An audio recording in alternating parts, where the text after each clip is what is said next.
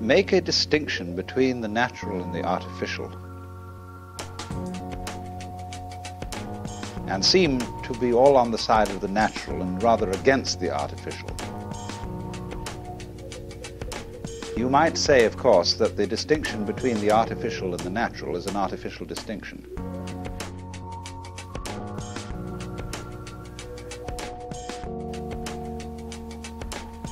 Because really and truly, a human building is no more nor less artificial than a bird's nest.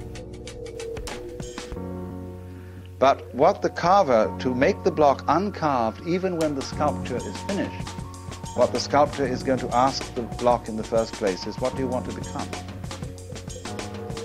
In other words, along what lines have you already started in the direction of the sculpture? And I will cooperate with you and bring it to completion.